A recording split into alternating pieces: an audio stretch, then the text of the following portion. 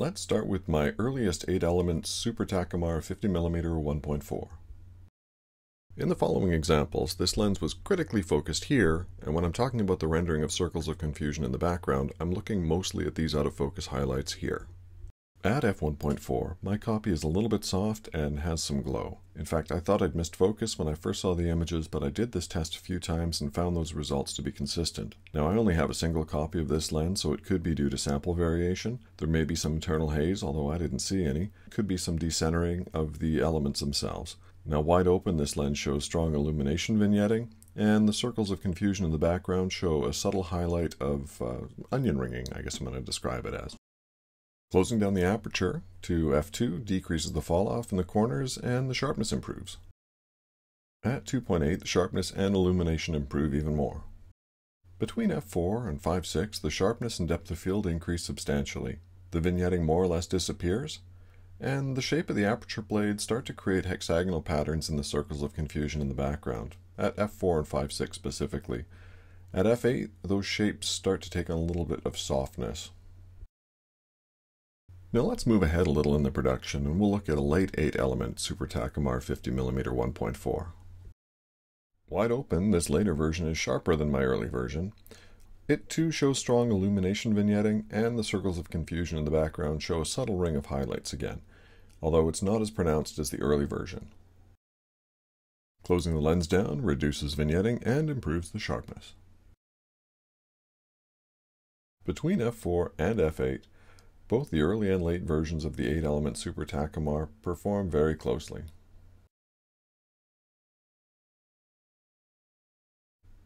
I thought I had a decent 7-element Super Takumar 50mm 1.4 to test against the earlier versions, the 8-element versions, but it seems I have a Super Multi Coated version. So optically it's the same, but this one has an open aperture pin that's designed to engage the light meter in the Spotmatic F and the ES series cameras. That pin binds on my adapter, which is why the framing on shot-to-shot seems to change. So due to this problem, I don't use the lens all that often. Now wide open, this lens is about as sharp as my late 8-element Super Tac. There's a similar amount of vignetting, and the glow and the circles of confusion are about the same as the earlier versions. Now there's a very strong warm cast, and it's due to the decay of the radioactive glass that the 7-element has. The yellowing does seem to reduce the transmission of light a touch, and there's a little less onion ring effect on the background highlights. As we've come to expect, closing the lens down a stop improves the vignetting and the sharpness. Stopping the lens down from f4 through f8, the sharpness, as we would expect, improves. The hexagons in the background don't seem quite as defined as they are in the 8-element versions, and they remain closer to round as the lens is stopped down. Now let's see the 8 elements side by side. As I'd mentioned, wide open, the early version of the 8 element is softer than the late version. I have no explanation as to why, but beyond that, they perform similar. When I'm using apertures smaller than f4, I found both versions to perform quite closely. Now let's look at the differences between a 7 and an 8 element version. Wide open, both of the lenses are quite similar, apart from the obvious warmth. The 8-element is much more neutral. The contrast might be a touch higher in the Super Multi Coated 7-element version, although it doesn't show clearly in these examples. Had I adjusted the white balance to compensate for the color differences, we may just see slightly deeper dark tones. At 5.6, the sharpness is very close. The 7-element circles of confusion in the background seem more rounded than they are in the 8-element version. There is a loss of light transmission that's evident in the brightness of the highlights, although that could be due to the variance in color transmission, and perhaps a white balance adjustment would change that. Let's move to some more budget-friendly lenses. We'll start with a Super Takumar 55mm 1.8. The 55mm lens has a narrower angle of view, and from the same subject position will magnify the subject more. Because I wanted to keep the same perspective, I didn't move the camera to compensate. This does have an effect on depth of field. It's minimal, but it's there. At f1.8, the vignetting is quite a bit less than we had on the 50mm versions when we were using them at 1.4. It's closer to what they were giving at f2. Something to note is the color. It's a little bit warmer than the 8-element Super Takumar 50mm 1.4, but it's nothing close to the color of the 7-element. As with the other lenses in this review, the sharpness is improved by closing the aperture. The blades leave hexagonal circles of confusion in the background, and to my eye they appear quite similar to the 8-element 50mm 1.4. The Super Multi Coated Takumar 55mm f1.8 was the budget lens that was available in later years.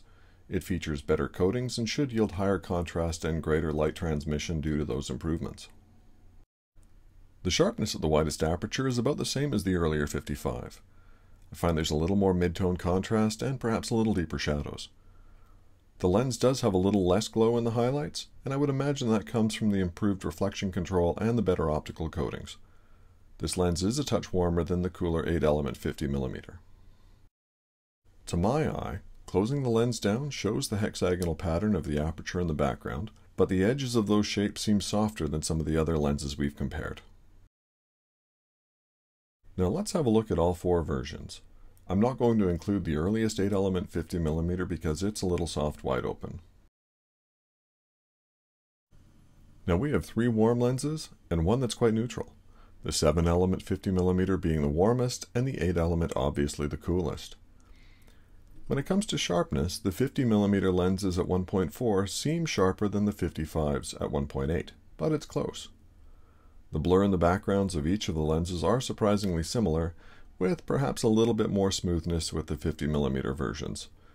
Not sure that the differences reflect the radical extremes in prices that the 8-element lenses command if we're looking purely at performance alone. If we consider the value of scarcity and historical significance, then yes, the 8 elements certainly have value. When we compare the performance of the lenses at 5.6, the sharpness and contrast improves across the board. Closing the aperture seems to close the gap and advantage that the multi-coatings provide. Now this isn't a worst-case challenge, and I would expect very different results if the scene had more backlighting.